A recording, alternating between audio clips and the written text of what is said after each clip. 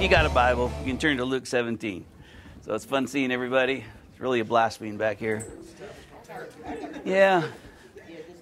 And Linda only gets to come about every other time, so I hope you all get to say hi to Linda. You might remember she's a school teacher, third grade teacher, and she's taken off this year to be on the road with me. So taking a sabbatical from teaching to be on the road. So we're having a blast. We're still doing stuff overseas. I'll probably tell a little bit about that after in the church service. One thing I'd like to start before I read this verse. I told you guys a story once about when Linda found my lost pickup. I had my pickup stolen. I think I told you about it, but yeah. And I came home, had called the cops and reported it. But then I came home and told Linda I lost my pickup. I was all depressed. So Linda just looked at me and said, well, I'll go get it. Okay? And she had that look in her eye that she sometimes gets, so I better watch out. So she got in her little Prius and drove around. We have about 70,000 in our town. And she just drove around, and sure enough, she calls me, I found him, I'm chasing him, I'm after him. She was running, chasing him, honking, chased him all over. She called the cops while she's chasing him. I'm chasing the pickup that got stolen, come get me. They told her, no, don't do that, I'm doing it, you get here, okay? So when she gets her mindset to do something, she's getting it done. So they lost her in an orchard way out in a dirt road, finally. And she came home, not quitting, just taking a breath, okay? And then a little bit later, she says, well, I'm going to go find your pickup again. She said, I'm going to stop by the grocery store first, then I'm going to find it. So she stopped by the grocery store. She came out of the grocery store, and my pickup was in the parking lot of the grocery store. So she pulled out her keys and stole it and brought it home. Yeah! So when she gets her mind set to do something, I watch out, okay? Sometimes you have faith, and you just know, and you know, and you know this is going to happen. You know, when you got that faith, nothing's going to stop you. You can do it, okay? Well, that's what I want to show here in Luke chapter 17, verse 5. The apostles said to the Lord, increase our faith. Okay, so anytime you want to say something this morning, please just yell it out. The apostles say, increase our faith. I want to do that, Lord. Is there a formula? Is there something I can do to increase my faith? Lord said, if you had faith like a mustard seed, you would say to this mulberry tree, be uprooted and be planted by the sea, and it would obey you. Okay, I think when most Christians read that, they think that's the answer right there. If you have a faith of a mustard seed, you'll be able to speak and things will happen. But that's not the answer yet. That's not how to increase your faith. It's the following 3 verses where he tells us how to increase our faith. All he has said right there is said, oh, if you get more faith, this is what's going to happen. You can say to a mountain, you can say to a tree, move and it'll move. And now he explains this is how to get more faith. Verse 7 to 10. Which of you having a slave, plowing or tending sheep, will say to him when he has come in from the field, come immediately sit down and eat? But will he not say to him, prepare something for me to eat, and properly clothe yourselves, and serve me while I eat and drink, and afterwards you may eat and drink? He does not thank the slave because he did the things which are commanded, does he? So you too, when you do all the things which are commanded, you say, we're unworthy slaves, we've only done that which we ought to have done. Okay, somehow in those verses, Jesus just explained this is how you can increase your faith. And struggling through this in my own, trying to say, okay, God, what are you trying to tell me? Say, okay, obviously I'm the slave and you're the master. And it says the slave has to work all day long. At the end of the day, he wants something. In this case, he wants faith. But he says you don't get faith. You have to serve the master first. And you serve the master until he's satisfied. And once the master is satisfied, then you will get what you want. Then you'll get faith. After serving the master, you will get faith. And then after you get faith, say out your mouth, I've only done that which we ought to have done. So I'm trying to apply this to my life, and this has been a major thing in my life for quite a few years, this passage right here, because I try to do things that require great faith, that won't get done without supernatural faith. I don't want to live just like ordinary people. I want to have some supernatural oomph in my life. So I say, okay, God, I'm the slave, you're the master, what could I give you? Is there anything we can give God? So I search the scriptures, and I try to find out. And one thing I found out consistent is we can give him glory. And I try to understand, okay, glory, because there's a lot of the Psalms will talk about give God glory, give God glory. Some of the translations will word it, a credit to him what is due him. Ascribe to him the credit. So, Father, you have done this, you are great, you are mighty. Giving him credit for everything he's done. You've done everything good in my life. I thank him for you've given me a family. You've given me my wife. You have got us through the difficult times, accrediting him with everything that he has done. So I find out, okay, there's something I can give him, but I really wonder, is that what you're talking about here? And so I start looking for patterns in Scripture like this, and I find some patterns. For example, in Genesis, the flood happens in chapter 6, but then at the end of the flood, when Noah comes out of the ark, he comes out of the ark, he gives glory to God. He offers up his offering to God, and it says, and God received it as a soothing aroma. The next verse, and God promised, I will never destroy the land again. God spoke, the next verse, after he received the offering. When Abel offers his offering to God, he gives the first fruits. And the first of the meats, the first of the fruits, it's not that it was meat, but it's the fact that it is first. When you're giving first to God, your whole heart is in it. And God received it as a soothing aroma. God went, ah.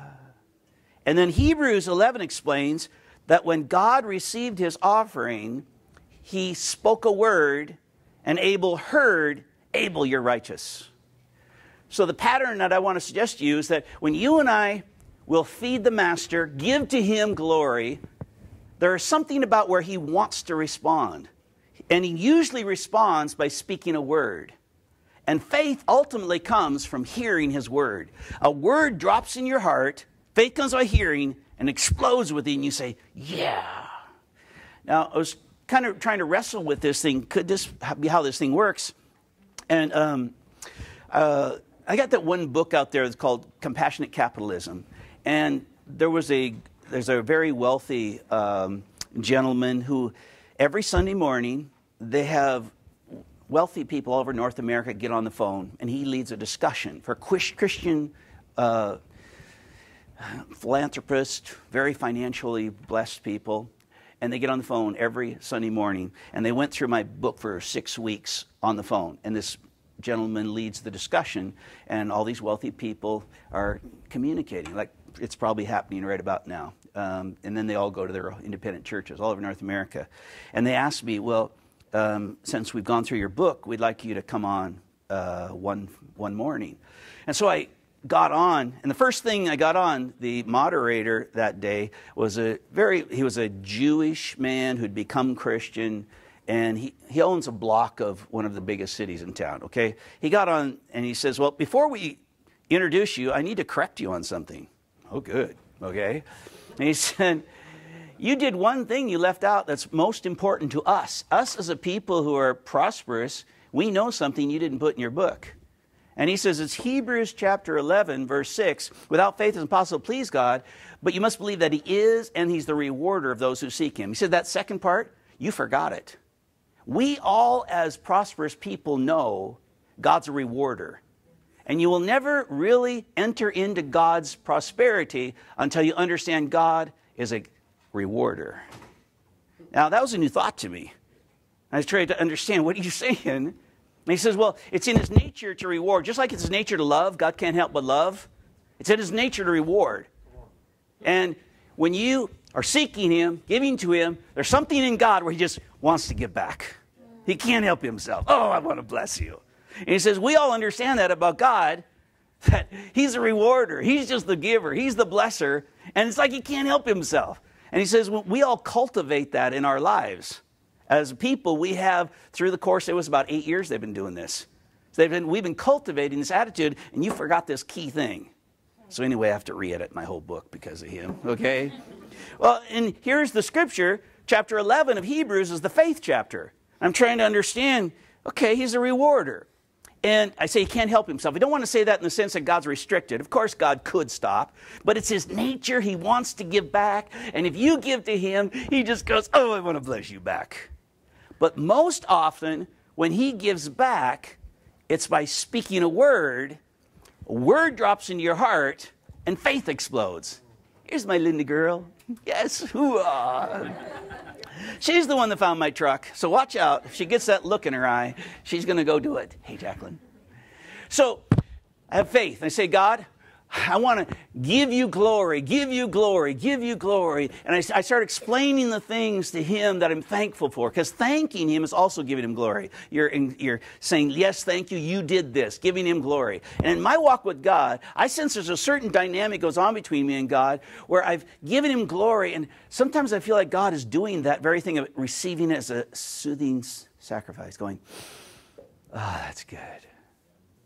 Now, usually in our worship, I don't feel we get there. Usually in a worship service, I think you get a little tingle up our spine. And I think God is starting to go, yeah, my kids are good. But the idea that we can give to God and he can take pleasure in it was another thing that had to change in my mind. Because I was taught to think, no, God has everything. There's nothing we can give him. That's just not true. Like in Acts chapter 13, verse 1 to 3, it says there were certain prophets and teachers in Antioch, and they were ministering unto the Lord. They were giving something to him. And what happens in the next verse? And the Spirit of God said, set apart from me Barnabas and Saul. And I start seeing that pattern that when people are ministering, literally giving something to him, God's a rewarder. And in Hebrews 11 is the chapter of faith. And the very key verse, verse 6, he's saying, and without faith it's possible to please God. That's where he says, this is the key. You must believe he is, never had a problem with that, but that he's the rewarder. If you really want to be a person of faith, you must understand he's the rewarder. And Hebrews 11 explains what faith is. Substance of things hoped for, the evidence of things not seen. But he gives examples of how God speaks. And when God speaks, it drops into your heart, and something then is created. And now you know you can do this. Faith. And something happens. When the word drops into the heart, though, in Hebrews 11, it also describes that faith has a power, because the world was created by the word. When God spoke things into it, let there be light, let this happen. Well, now if God speaks a new word today and it drops into our heart, well, the world must conform to that word, because the world came into existence by God's word. So if now he speaks a new word, that word has enough power to change the world. So I've tried to understand this Luke chapter 17, say, okay, Lord, I want to have great faith. And at various times of my life, I will think I want to do something for God, but I don't have enough faith to do it. And I know when we were in the faith movement, they told us never say something like that. But I'm a lot more realistic. There's times when I really don't have enough faith to do what I really think I'm supposed to do. And I think a lot of people pretend. Like they hype up their hope enough. Hope, hope, hope, hope, hope, hope, hope, hope, hope. Or, you're laying your hands on somebody sick. If I get it hyped up enough, then it's going to work. Hope is not faith. Hope is when you're wanting still. It doesn't matter how hyped up it is, it doesn't do the job. But there's a change when hope goes into faith, and you go, yeah, now. So I've had this pattern in my life where there's this cabin we use. I go up in the mountains, not ours, but I can use it anytime. And when I really need something, and I say, God, I go up there and first I say, God, I want to do this, but I don't have enough. And for example, when we switched from working in Africa, 17 years back and forth in Africa, to go to the Middle East for Muslims, that was a major change in our life. We had worked Philippines, then Africa, then the Muslim world. So about 5 years ago, I'm feeling time to change. I hope, God, I want to go to the Muslims. I want to do something. And so I go up to the cabin and I pray. And at first I'm thinking, God, I'm here for this. But in my normal prayer life, my mind's spinning. And I got to quiet myself. And the best way to quiet myself is to start speaking out everything that's zipping through my head. And God, please take care of this. And God, take care of this. Please help my wife, help me, help my kids. Father, we need this for, keep on top. And so I pray those things until the peace of God. Pray until the peace comes. And it might take me 10 minutes, might take me an hour. But finally, I get my mind to quiet. Sometimes I can't do it until after I take a nap. And then my mind's finally quiet enough. And I have an easier time meeting God up in the mountains. That's where I was kind of raised to relax. Some people can hear God in the mall. I don't understand that, okay? I hear him up on the mountains. So I'm up there, and usually it'd be, 3 hours I've been up there. Finally, I go out and walk, and I just go, God, it's so beautiful. You are great, God. I love you, God. Thank you, God. My personal walk is just, I just try to fall in love with him again and say, God, you're so big. You created the trees. And normally, this is kind of how it goes. Say, God, you made these trees. You made these mountains. You're mighty. After praising him for everything. And kind of in my progression, it usually goes, God, you stars you made. You spoke it. I give you all credit. You do it. And it's like, I look down, there'll be a little flower. And God, you made this flower. You're so cool. Yeah. No human being ever saw this flower, but you made it. Maybe you're not as crazy as me, but sometimes you just get overwhelmed. God, everything you've done. That's the moment when I feel God goes, because my whole heart, I'm not thinking anything else. It's just you. And that's the moment in my walk with God I have felt, then all of a sudden he'll drop something in my heart, a word. So I went up there when we were going to switch from Africa to the Middle East. And all of a sudden, one word came, go. That's all it was. He got my word. But by that time, I'd forgotten why I had gone up there. Okay? So I had to remember, go. Go where? Okay? It wasn't audible, but it dropped in my voice. That's right. I came up here. Go! Yes! Thank you! Thank you, thank you, thank you. I drive back down. I tell Linda, it was a Saturday night. And, I think, okay, I got my word. Then that Saturday night, I remembered in my wallet, I had a business card that was given to me more than 2 years earlier by a lady in a church. I don't even remember where it was. She said, someday will you call this pastor? He's from Pakistan. I remembered it was in my wallet. I dug it out, and I called that right then. I said, call on the phone. And I thought I was dialing Pakistan, a Pakistan number. And I said, Pastor, you sound so close. He said, yes, I am just getting off the airplane in Pasco, Washington, which is an hour and 15 minutes from my house. I said, what are you doing in America? He said, I was on the internet talking with a lady who's very sick in this town.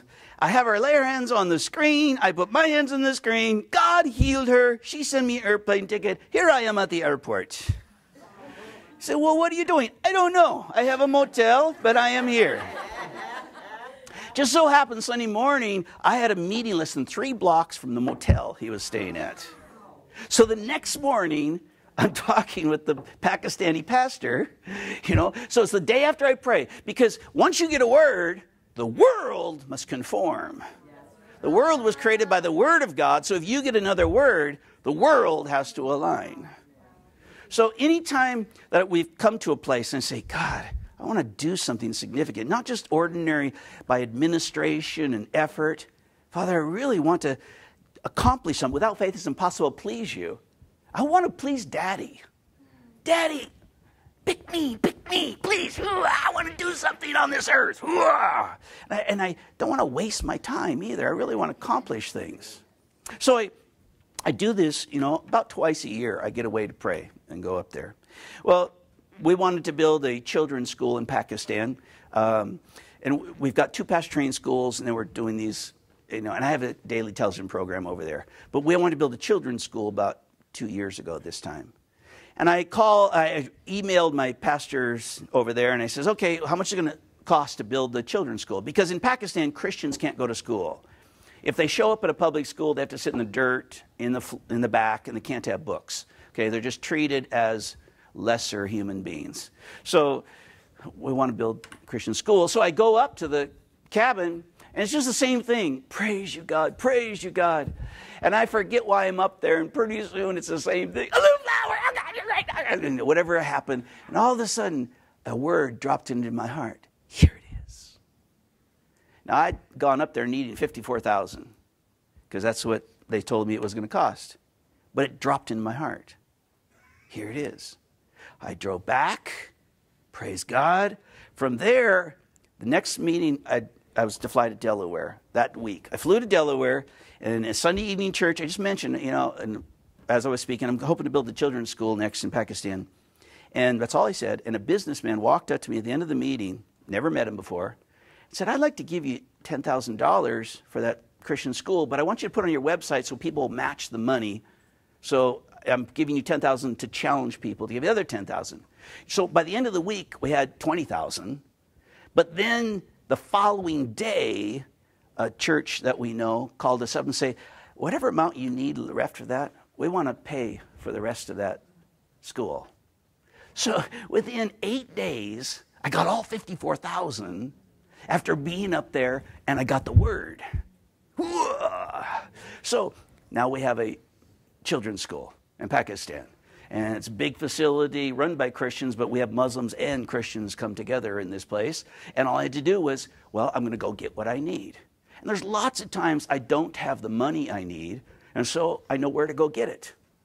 I go get it because if I get the faith, something's going to change. So one more example. I've had this heart. I want to win 20 million Muslims to Jesus. And I had that a long time. I've just wanted to win Muslims to Jesus, wanted to win Muslim Jesus. So I went back up to cabin and prayed. And I'm doing the usual, Father, praise you, I love you. Then I try to calm myself because I got everything zipping through my mind, all the stuff I got to do. It takes me about 2 hours just to get quiet before God. And I take that from King David. King David, he would go inquire of the Lord in the Old Testament. Before he did something really significant, he'd go inquire of the Lord. And one of the Psalms describes it. It says, surely I've quieted my soul like a weaned child rests against its mother, to bring myself to the place of total, oh God, I am not so busy I can't hear. God. And then I just like to spend time with him. Father, I miss you. Father, I love you. Father, it's been a while since I've really even turned my whole heart to you.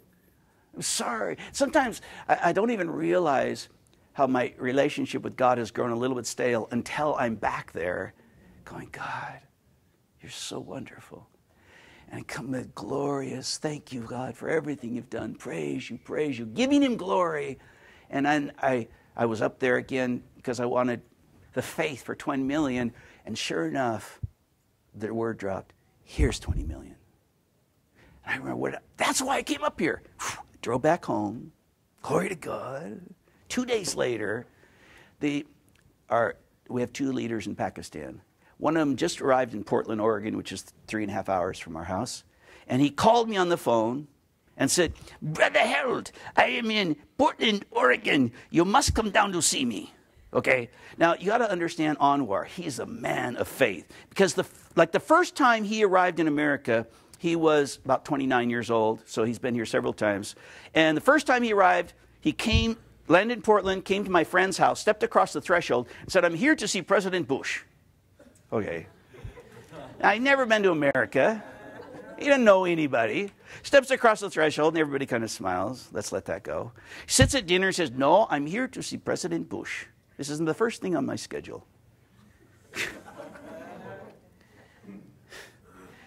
So, at the end of the meeting, at the end of this is 2 different instances. First time he came, but I just want to finish the story saying, but then later he called me. Okay, these are 2 different. The first time he came to America, it was right when President Bush was going for his second election. So sitting at the dinner table, one of the wife of one of the couples, the wife and the couple, she says, well, my father's head of Republican Party in Portland, Oregon. Let me call, see what's going on. She calls up. Sure enough, President Bush was flying the following Friday to Portland, Oregon for a dinner. You know, it's thousands of dollars for a dinner plate. And it was just before his second election. So on the phone, he says, well, we had somebody cancel, and it's too late to sell the plate. Okay, we'll let him come.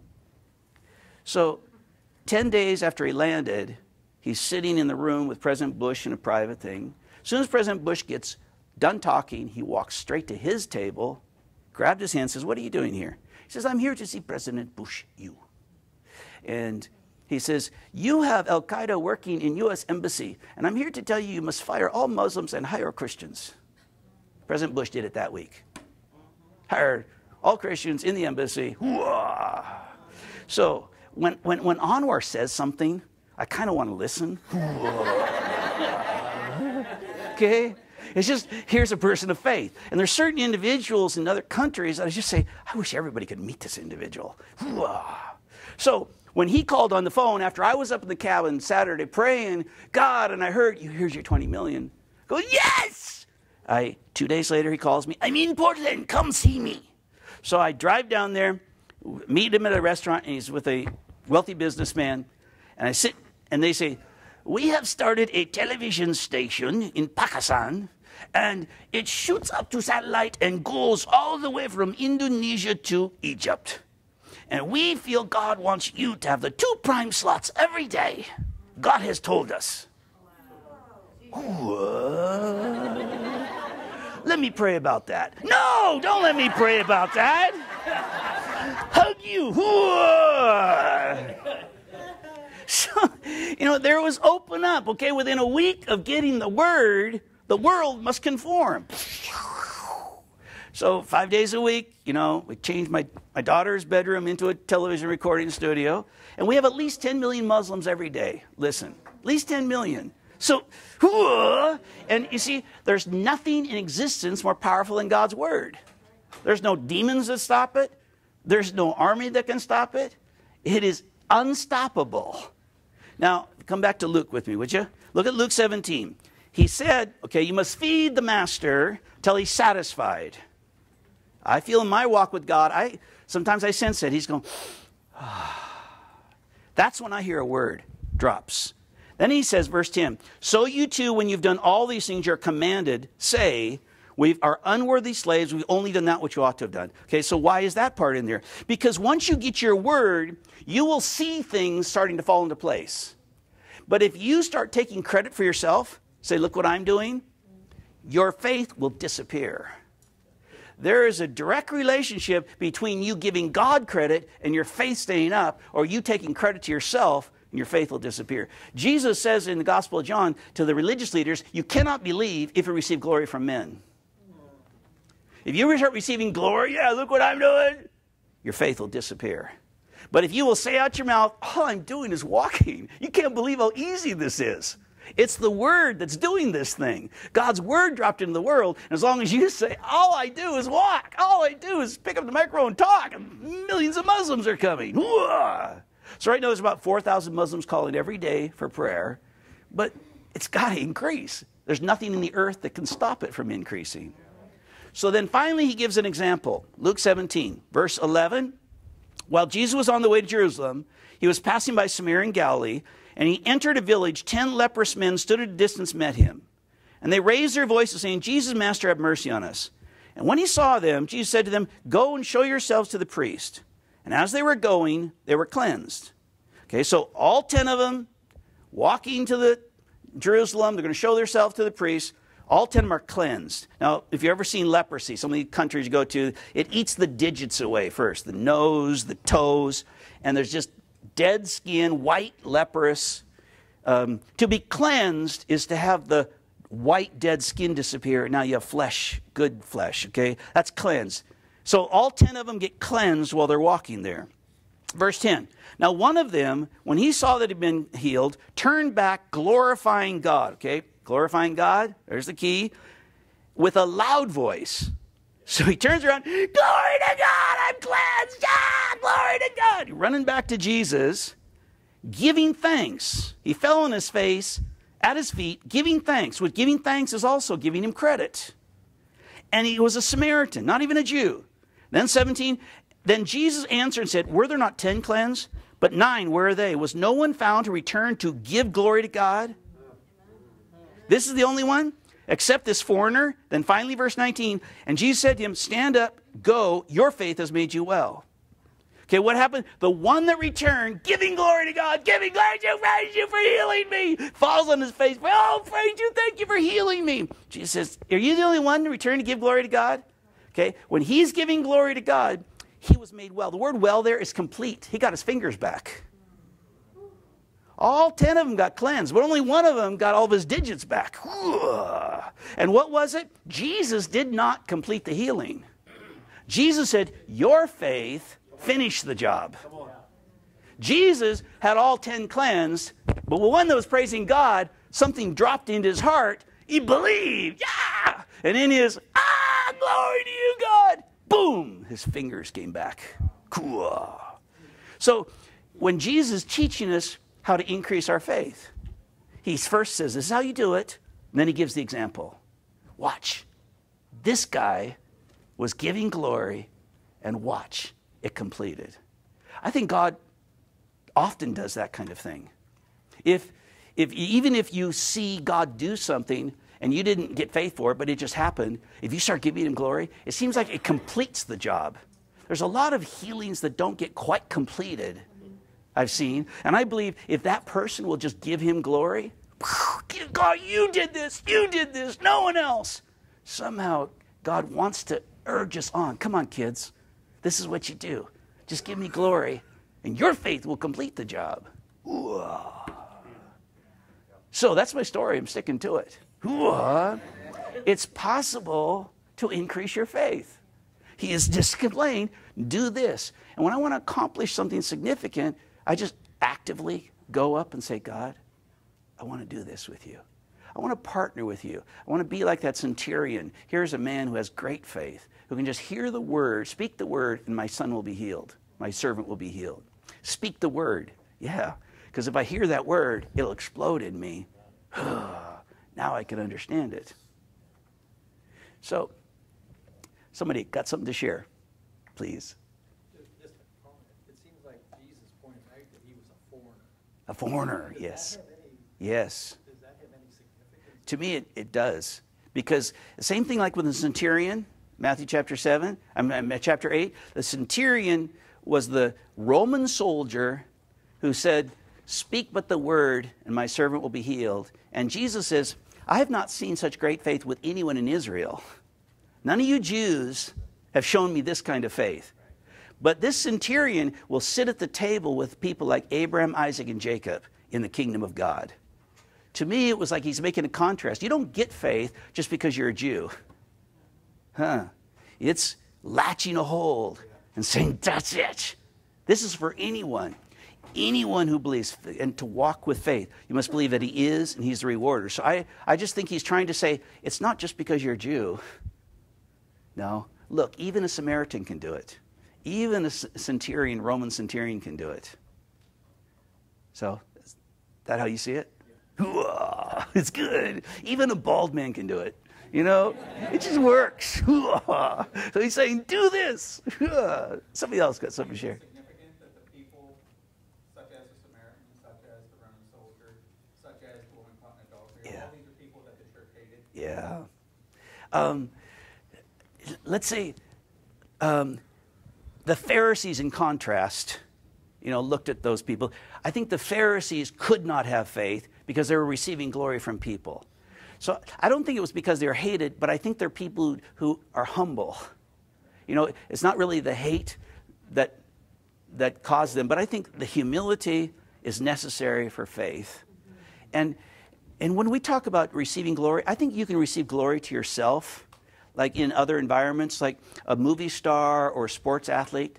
And I think if you allow people to adore you, it can corrupt your spirit and make you a weak person inside, even though you're mighty on the outside. I think it destroys faith to receive glory from people, the opposite. Like in Acts, when Herod, it says the people were worshiping him as divine. And what happens? All of a sudden an angel strikes him and his bowels gush out, full of worms. I think that's a picture of what happens in the spirit when we receive glory from people. I think our inner man withers away. So just to reword a little bit, I don't think it's the hate that makes them candidates. I think it's the humility that results from feeling I'm nothing before God. I'm only an unworthy slave. That would qualify them. Is that okay? Make sense to you, or can you see something else? I do. Good. I'd like to hear that. I see it this past week. Yep. In the fact that, because my wife and I Yep. deal and minister to the LGBT community. Cool. And They have great the things faith. I've seen this past week. Yep. Is I've seen such hatred and vitriol coming out of the church. Yes. And when I stand up against it, the church comes back and they say, you are going to hell. These people are going to hell. Yeah. And what I see is Christ never once approached anybody that way. No, he didn't. Christ approached them and said, I love you. Yep. I respect you. Yes. I give you dignity and Yep. love. Yeah. And he never once treated them the way Pastor Graham, Yeah. Pastor Warren, Yeah. and all these people Yeah. are approaching these people. And it makes me so sad Yeah. for those pastors because Yes. I say, you are accepting glory from your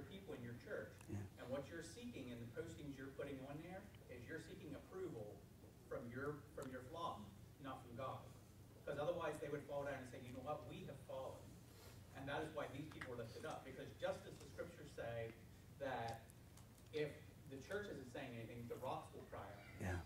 I have seen more LGBT people give glory to God Yes. over the fact that God put these people in control to give them a standard civil right that every human being should have. Yeah.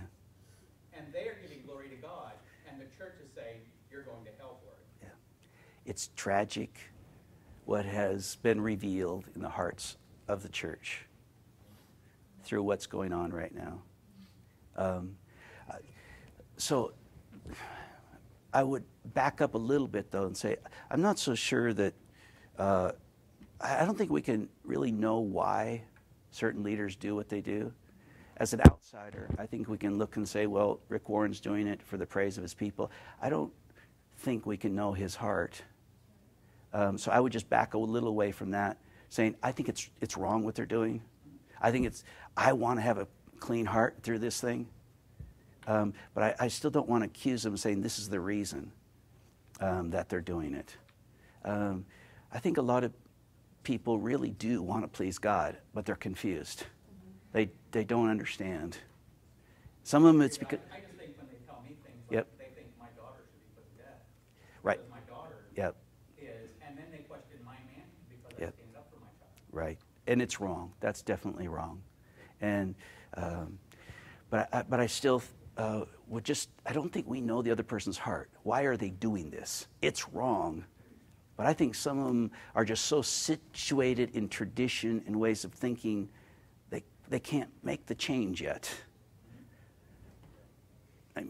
But definitely, like Mark and I were talking, perhaps this whole God allowing this thing to be passed is God wants to reveal the hearts of the church so the church stops being judgmental.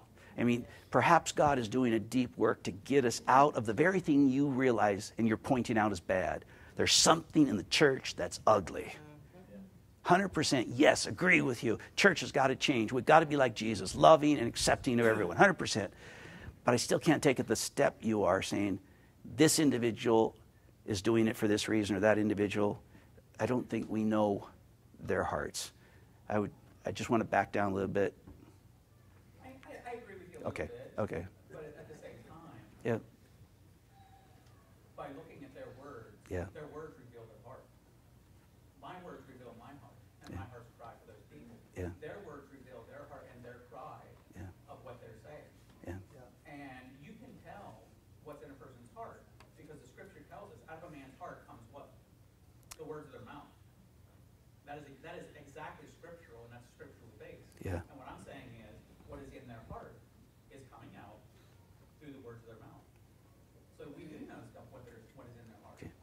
That's exactly what the scripture tells us. yeah. And that is how we are to judge the people within the church's words. By what they're saying, that is how we will know what their heart is. Yeah. So we just consider just taking a little bit of softer position toward them. That's all. Yeah, but when Christ took a position, Yep. who did he take strong positions against? Oh, against the Pharisees. Against the Pharisaical members of the church. Yep. So who should we take a strong position against? But I know my own life. There were times when I've changed a lot through the years. My oldest boy is gay, and he's with a partner. Years ago, I had the traditional Christian stand that it's all evil. I just try to love. I'm only responsible to love, and I feel like God's done a deep work in me. But back when I only had the traditional Christian stand, I don't think I had it because I hated. I think I had it because I misunderstood, and I had not had time to work through what this means. So I would have said some of the same words, but I don't think my heart was evil. I think not hate. It wasn't full of hate. I was full of fear, some fear. I was full of confusion. I was actually wondering, God, what is the church supposed to make a standard or not? I was confused. So when I hear other people making the same words that I would have said 20 years ago, I just think I'm jumping to conclusions about their heart. I don't know where their heart's at. So I just want to be careful. Pray for them, because I was guilty. I've been in the same place. I don't think I am anymore. Maybe I still am. Maybe there's still more that got to be. I'm sure there's more still in me. But I want the church to change, just like your heart. You want to see the church change. It's been wrong with her attitude. And I keep thinking of the adulterous woman brought by the Pharisees to Jesus, and Jesus says, I have no condemnation. If I was there 2,000 years ago, I don't know what side I would have been on. Would I have been standing with the Pharisees or with Jesus? I honestly, I can see where in my past life I would have been on the wrong side. And a whole lot of people today are on the wrong side. But I don't know if it's because there's hate in their heart, they're doing it for the fans of their people, or if they're doing it because they're confused, or they're doing it because they haven't worked through the issues. I just have to. So. I just see the situation the same as it was 48 years ago. Yeah. Because I went back and I looked at some of the newspapers from 48 years ago that the churches, and it's funny because some of them were word for word. Yeah. In case you're wondering what 48 years ago was Loving versus Virginia. Yeah. When interracial marriage became, and the church went berserk over that matter. But the thing is, we won't look back at our history because we don't know our history. And we don't know that we did the exact same thing to interracial couples. Yeah, but even like that, I wouldn't say the church. I would say about half the church went crazy over it. I have to soften your words. Your words. Well, that's what I'm saying. Half the church today is going crazy over this. But see, your words are too harsh and too judgmental. You just said the church. People like me say, no, half the church at that time went crazy over it. To me, there's something in your heart that's overreacting. You're being too judgmental because you've been hurt by this thing. Yes. Too many people commit suicide because of it. I do too. Because they feel condemned. I've seen somebody self-immolate. Yeah. I've seen it personally. Yeah. I know somebody that self-immolated Yeah. because of things that were posted on their Facebook page Yeah. by the church. No. By people who said they were the church. Yes, okay, there. But you see, right there you had to qualify your words. Had I not caught you on it, you would have said by the church. There's something in your heart that's too judgmental. It's gone too far. But see, those people see, that's the only people that will say something. No, there's lots of people who are trying to say the opposite. They're trying to be loving. The church. Some people are, yes, but they're, if you look at those pages, Yeah. people who have what I consider to be the right vision and the right choice, they're scared to post, I support you, I love you. But the people who have hatred and vile spirit, they are more than willing to troll those people, and they are overjoyed when they kill themselves.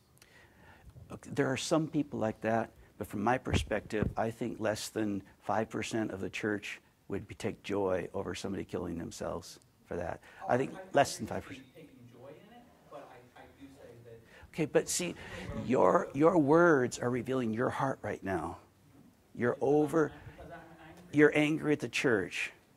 I'm angry at certain members of the church, yes. And so I would ask you to check out your heart. I do. Okay. And that's why tomorrow, I'll be honest with you, I'm doing the exact same thing you said. I'm going up into the mountains. Yeah. That's where I speak. Yeah. Because we're all trying to get this figured out. And I think the church is in a major transition right now. And God's forcing us to make a major transition. It's a good thing that we're being forced through this transition. And some people are dragging, and there's going to be a war for another 20 years. But at the same time, I'm seeing some progress with the church. So you have hope. I have hope for the church. Because I have hope for myself. Yeah, I want to say to you, I understand. I think you need to be heard in your heart. My daughter won't come back to this church because somebody from this church, after I brought her and her fiance, posted something on her Facebook page. Oh, that's terrible. And that was one of the reasons that Yeah. she won't come back to this church. Yeah. And she won't go to any church because she said, this is what people think. Yep. Not a single person from the church here, except for one person, said one thing to her, and it was something hateful and disgusting. Yeah. See, that's not true. I greeted your daughter that Her, day. but I'm saying on Facebook. Okay, Somebody let's see. posted That's a something, different right. that's a different situation. So you tend to paint one picture as Right. the whole picture. And I just want to tell you, I see where you're coming from. And we've chosen to see your heart and recognize that you have hurt there. mean, you're speaking from it right now, and I want to tell you, it's not wrong to be hurt, but it is wrong to respond to that hurt in a way that also inflicts pain to other people. And I think that's kind of where we're going here, that maybe we're only continuing a cycle that we probably ought to end. And so I really do appreciate, Manny. I think you know that I know your heart, and I know how you're feeling and what you're experiencing, your family's experiencing. And we're attempting in this atmosphere here to create an environment by which everyone can feel the love of a father toward them. We're not perfect yet, and we can't take responsibility for anyone that walks in our doors and says what they say and forgive. Please, on behalf of that person, I ask that you forgive us. I mean that. Because I don't think they represented the heart of this family when they did whatever they said. And I've tried to tell my daughter that. Yeah. But it only takes one word from one person Yeah. to cause somebody to I understand. rebel. I really do understand that. Yeah. I just want to say that. Go ahead, finish up. Father, we ask your forgiveness again in this process. If we are condemning and we aren't reflecting your heart, please forgive us again, oh God. Please, we ask your forgiveness. And we ask for help. We ask for help to be like your son Jesus. To be like your son Jesus. Help us, oh God, and help your church, please. Father, we want to be who you want us to be. That the sound of our heart will not be condemnation. Please, Lord. And we thank you. We thank you, God. In Jesus' name. It's almost time to quit and close. Please also remember you can increase your faith if you want. We certainly acknowledge this discussion, but please realize if you don't have faith to do something significant, do it. Yes. Yes. When I'm up praising God and worshiping Him, He drops a word into my heart. He will always answer, but sometimes it's not the answer I want. Sometimes instead of, here's your money, He might say, get a job. Okay? He always answers the answer, but it's not always the answer you want, and it's not always supernatural. You are the answer. Yes. Okay? So let's stand up and go greet and say hi to everybody.